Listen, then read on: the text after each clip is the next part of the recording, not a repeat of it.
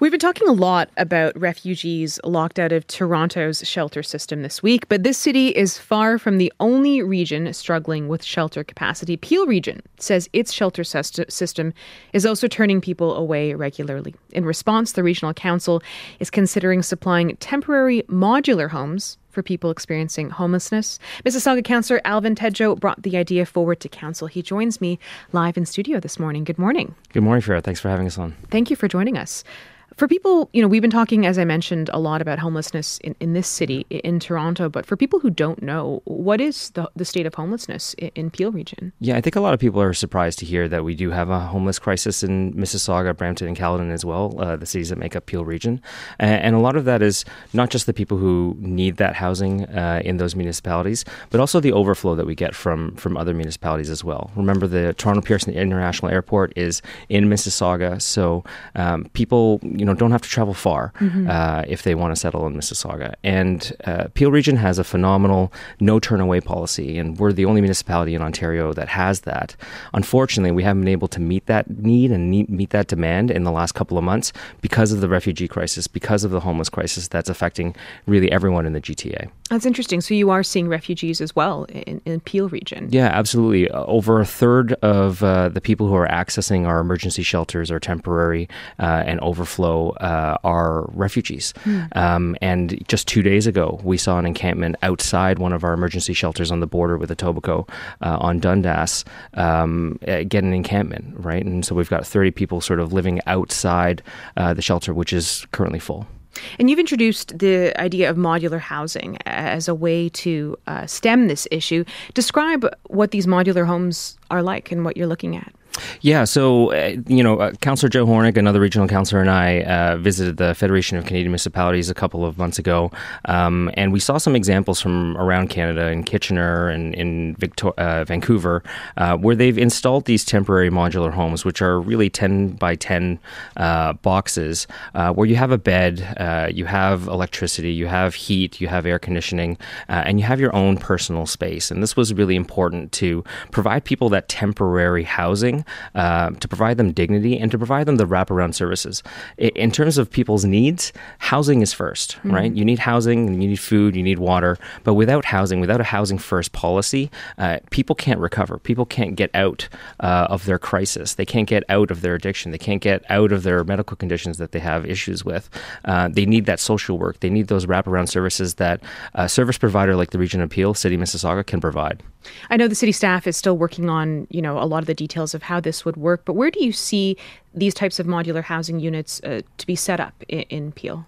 Well, and that's one of the things we did ask staff to come back with is where exactly can we put these in the municipalities? We asked for a number of locations across the three different cities where we could potentially put them, but we want to put them where they're needed the most, right? We know where the encampments are right now. We know where people are gravitating towards and centralizing in terms of the homeless population. That's where we need to be, and that's where we need to help people the most. How much of a difference could this make? You mentioned, obviously, the municipality doesn't have a turn-away policy. People who do come to shelters when they're full are put up in hotels until those, I suppose, are at capacity. Yeah. But how much of a difference could this make when it comes to addressing some of these capacity issues? So we're talking about trying to address the bottleneck and the backlog, right? So we have about 91,000 households in the region who have core housing needs. Of that, we serve 34,000 through different variations where we either provide subsidies or rental units. But we have tens of thousands of people on the waiting list. This all contributes to more and more people needing emergency shelters. And we served over 4,100 people in our emergency shelters alone last year. Our capacity is only about 450 beds in those emergency shelters. In terms of hotels and motels, we can serve about 250 rooms, so that's about 500 people. But we've run out of space, right? We don't have the money, we don't have the budget, and frankly, we also don't have the space. There aren't hotels, lining lining up to provide homeless spaces to the municipality in order to provide those services. So the temporary modular housing, it's quite affordable. There's a couple of companies out there who've helped set this up for municipalities in the past and recently, and are moving forward. They can do about 50 homes for $1 million in about a month. So we've asked staff to look in this to provide that sort of missing middle temporary housing to help people get them out of the shelter system to then free up more space and overflow and more space in those shelters. Where would the resources come for this? We know we heard an announcement from the Minister of Immigration yesterday, $97 million for Toronto for interim housing for asylum seekers. Broader, there is a larger chunk of money that's going to other municipalities. Could that be something that could potentially go towards a project like this? Yeah, we absolutely need that. I know the City of Toronto has gotten that $97 million out of the 212.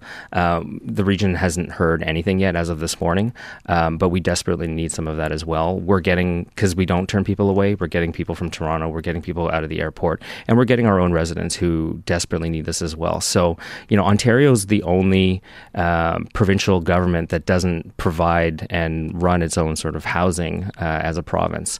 And so this downloading onto municipalities has been a big issue for decades, really. I mean, we're talking about 2/3 of all the housing expenses being covered by municipal taxpayers and 100% of all the capital being paid for by the municipality as well. We need the provincial government and the federal government to step up and really, really help address this crisis right now. One of the issues around these types of housing, modular housing units, here in Toronto has been pushback from neighborhood residents. Do you anticipate this would be an issue in Peel once you decide where these types of housing units would be located? Yeah, absolutely. I think in principle, people want to help, and in principle, people want to do the right thing. I think when it comes to locations, when it comes to the number of units, when it comes to which backyards we're putting this in, that's going to be the next sort of conversation that we have to have. But I think this crisis is not going to go away, and it's going to get worse. I've seen the encampment myself. I've seen people sleeping on park benches, and I've seen people in the parks. And this is something that I feel that Mississauga and Brampton residents have been blissfully ignoring for a long time. If we don't address it, they're going to be seeing it a lot more often.